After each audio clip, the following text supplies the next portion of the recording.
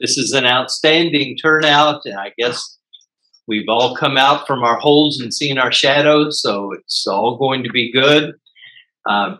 This has been an interesting series for me because whenever you deal with important works of literature, whether they're in politics, philosophy, whatever they may be, they relate to the human condition, and as Christians, we can find points of connection that we can talk about.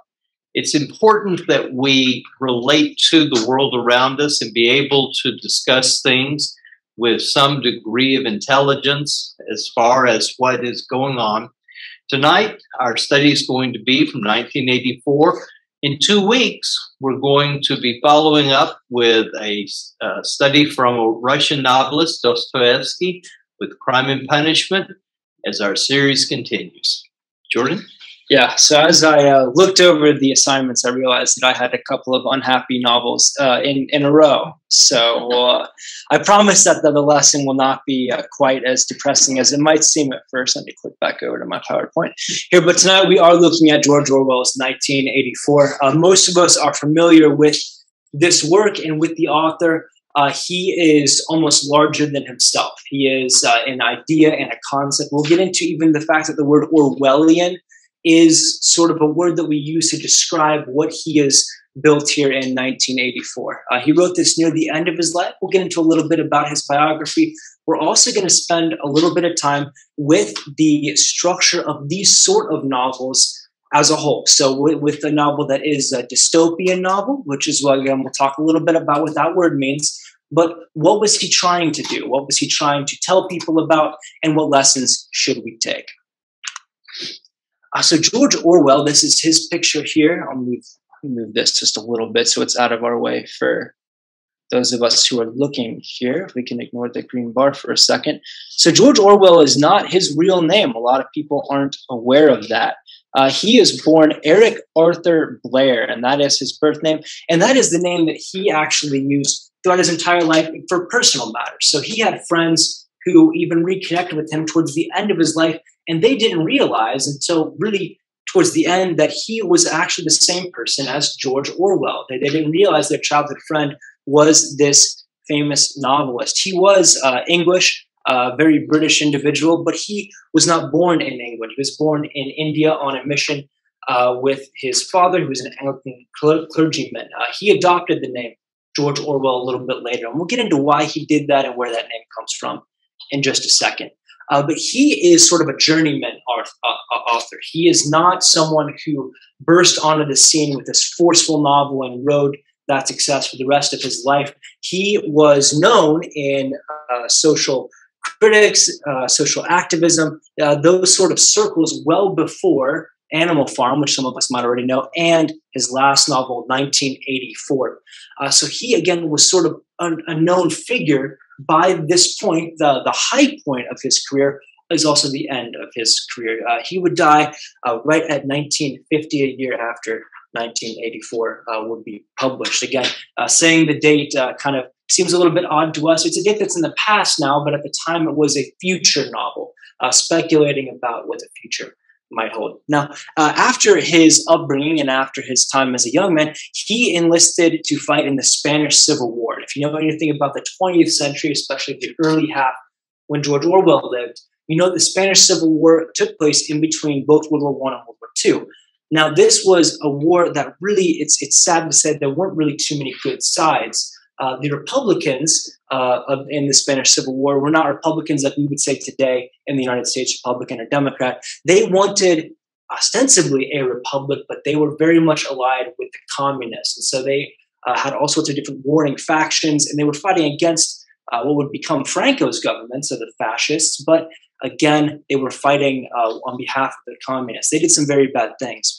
Now, George Orwell went to fight for these Republican communists, but he was wounded in action. He was shot in the throat by a sniper. Now, if you see his picture, you can almost kind of tell he is a taller man. He is 6'2", and the average Spaniard is a little bit on the shorter side for a European. So whenever they were digging the trenches to fight the war, they dug them shorter. And whenever he would stand up, he would be ahead above the people on either side of him. So he ended up getting shot and barely surviving. Now, this is separate from what would later end up taking his life. He smoked heavily and ended up with tuberculosis and again dying before the age of 50. Now, because again, his association with these communist allied forces and his overall health being very poor, he was not able to serve in any official capacity in World War II. Again, this is towards the end of his life, so he was able to focus on his writing. Now, he was interested in government affairs, and he again had always been a critic of these different sorts of social circles. So he was interested in the work, but he was not able to continue. Again, shut out of the government, shut out of the army. So he turned to these two novels. Again, first Animal Farm, and then 1984. Now, with both of these, it's not that Orwell had a new idea. His thesis here that we'll get into, that totalitarianism is something to be feared and roundly is bad, is not an idea that's unique to Orwell. All of us know that totalitarianism is bad. We don't need him to tell us that, but it's the vivid imagery that he conjures up, and it's his language and his a dark imagination that makes it seem very real and makes the threat seem like something that you have to take an active measure to counteract in your daily life. So he makes the threat of totalitarianism not far away and remote and a possibility, but a certainty that you have to counteract. And that's going to be most of our argument here tonight. Is that true or not? Is he right about that? Now, I think I heard someone say this from National Review, an author writing this. He said that George Orwell is every liberal's favorite conservative and every conservative's favorite liberal because of the way that he approached socialism, because he was early on in life a very vocal and enthusiastic socialist, but then later moderated. And of course, here at the end, wrote some works that were very much against the possible socialist takeover of Europe. People on the left and the right both see him as sort of a moderating influence for the other side. You know, people on the conservative side kind of say, well, he's a progressive and he's a liberal, but I like the way he thinks and I like the way he writes. And people on the left say the exact same thing, but assume that he's more of a conservative. So neither side really owns him in that way, but he is definitely an interesting figure. So a list of his works, including 1984, first are more direct social commentary, not so much fiction in the way that we would later understand them. Keep the Aspidistra Flying and The Road to Wigan Pier. The first novel looks at the British middle class. Aspidistra is a little plant that kind of is in the same way that people here in the United States might have those little fake silk plants to symbolize like we are a middle class household. And in the same way, in the United Kingdom, they would have these Aspidistra plants. And so he was critiquing the idea of a middle class that was attached to and moored to things that weren't really real, but would very much hesitate to give those up. With The Road to Wigan Pier, he's looking at the lower class. Now, he was always very much, again, as a self-avowed socialist and someone who was interested in left-leaning politics, he would express that he was standing up for the lower classes, as people on the left often do attempt to do, but he was never really embraced by them. He was very much an academic. He was educated at Eton, very prestigious school.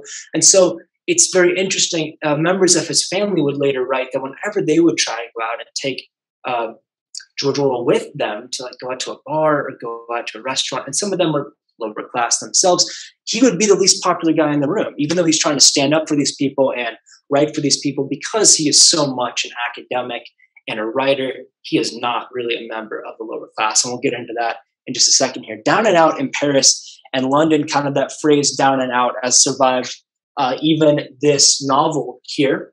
But the idea here is that Orwell is trying to lend himself some credence to the idea that, well, really, I was a member of the lower class for a minute. He had a very short career as a policeman in Burma and in British Burma.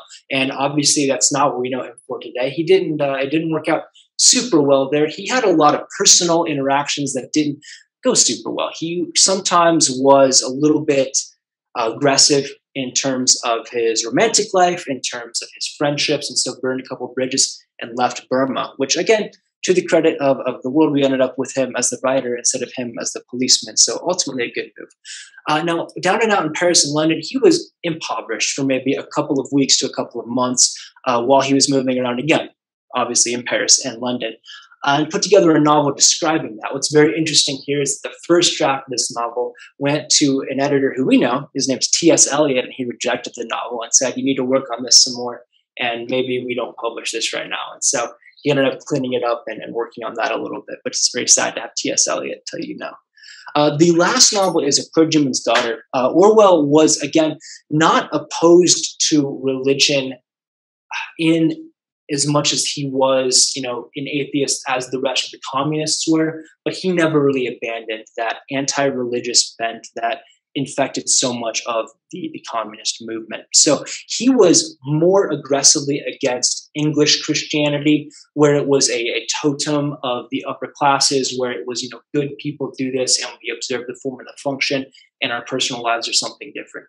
And that's something that a lot of us might even empathize with, where people are using Christianity as a totem of being, good people roundly, but not really convicted Christians. We wouldn't like that either. And so again, his argument was too forceful and he was too much against religion. But again, some of the criticism that he had are criticisms that we might end up sharing. The image here is the River Orwell, which is what he took his name from. He just thought that George Orwell he said it sounded like a good round English name. And so he settled on it so he could publish, again, these novels that might not reflect as well on his family and on his friends, at least his initial works, under a pen name. 1984 is his last novel. It's published in 1949. He dies in 1950. So he never really gets to see the renewal and the energy behind the latter half of his career. Now, this is definitely the novel through which most people know and understand Orwell, even if they have not read it. So even if you haven't read this book, you probably already knew what it's about. You can probably even summarize the plot roughly, what little plot there is, to look at Orwell's argument against totalitarianism. You know roughly what he's going to say. And again, just in the same way that if we talk about an Orwellian society, we know exactly what we're getting into, even without reading the book. So again, we're going to get into this in just a little bit, the idea of a dystopian novel. So what does that mean? Well, it's the opposite of utopia. And we'll explore both of those ideas here shortly. Now, Orwell was, at one point, a utopian. He believed in a worldwide socialist revolution that would equalize the classes and make everyone, to some extent, happier and better taken care of. He would really revolt against that idea later on. A lot of people who are taken in by utopian ideas whenever they're young, as they grow older, maybe with maturity comes a little bit more wisdom, and they realize that's a very risky, very dangerous idea. And we'll talk about that more in just a few minutes. So again, looking at this novel at its place in time, again, World War II has been concluded. It's 1949. Now, Europe is absolutely not what we would say at peace. The war is over, but Europe's being carved up into these spheres of influence that, in a way, continue even to today. Again, this past week has been fantastically interesting in terms of the first really major shift in European politics since the fall of the Berlin Wall and since the collapse of the Soviet Union. They're realigning themselves for the first time in almost 30 years. And so it's fantastic to observe, and a little scary, but definitely fantastic to observe. So again, looking at Orwell's time, he is seeing people have their individualism, their individuality, and their expression stripped away without their consent. And we'll talk about that specifically in just a little bit. But again, think about that. Think about if you're someone living in Poland and your side, roughly speaking, wins the war. The Axis is defeated. But for you, it doesn't matter. Your government is given away to the Soviet Union and you no longer have a choice. So you either leave your country, abandon your family, your home, your friends, or you submit to being a Soviet citizen. You can call it being a citizen, a subject. And so again, who you are is no longer your choice. And so again, that is really the fear, and that is the argument. It all comes down to choice. Now, this is Orwell's photograph for his Burmese passport, and it's a little interesting if you notice the similarities between his face here and his description eventually of Big Brother. And we'll get into who Big Brother is in just a minute, but he calls Big Brother a stern but concerned mustachioed English face. And again, here we go. We have exactly such a thing. So stern but concerned, maybe. So, what is dystopia? And again, this is a genre that did not start with Orwell, was not, maybe people would argue, not even expressed in its highest form by Orwell, but he has definitely given us the biggest example. 1984 is probably the landmark example of a dystopian work of fiction. Now, it's the opposite of utopia. It's the opposite of wish fulfillment. So whenever children read Harry Potter, every single one of them wants to place themselves in that novel. It's a work of fiction, but you want to be there. You know, every kid reads Harry Potter and they think, what house would I be in? What would my little spell Patronus be? It would be so fun. Nobody wants this. This book is about, how do I stop this from happening? I see this world, and any part of it that seems close to me and seems real isn't fun. It's very scary, and I need to stop it. Now, in just the same way, with utopia, people like to imagine themselves in charge or bringing about the utopia. In Plato's Republic, he talks about the philosopher kings. And everybody who reads the Republic thinks, well, I would make a pretty good philosopher king. And here, again, even the people in charge are not happy, are not good people, are not really in charge of themselves. The inner party that we'll talk about in just a little bit are not pleased with this arrangement. And nobody who reads 1984 should walk away with the understanding, well, if I was in the inner party and if I was running things, it would be different. The point of a dystopia is that the entire system is just producing misery, and if you understand the illusion that he's making, you have to stop it. So again, dystopia is made stronger the more realistic it is. If you're just making a straw man argument, a straw man being a fake little not real argument that you put up just so you can defeat it. So if I was trying to make the weakest possible argument for my opponents, and then I break it down. So if dystopia is thin and dystopia is weak, it doesn't scare you and it doesn't motivate you in the same way. 1984 is different because it really should have points that you think, well, that seems like someone that we do today. That seems like someone that we could do tomorrow. And I think that we need to stop it. So the problem here becomes with dystopia, it really becomes a canvas that you put your enemies on. So, you know, liberals might read 1984 and go, well, this is what's going to happen if the conservatives won one more election. It's going to fall apart. They're going to take over. Conservatives might read 1984 and say, oh my goodness, this is what's going to happen if the progressives win one more election. They're going to take over. And so people project maybe their enemies onto dystopia, not unfairly. Again, you should think of your own arguments as correct. I think that's natural. But again, maybe don't get carried away with that and understand why other people might view things differently than you do. Importantly here, this is not something that we should become hysterical over.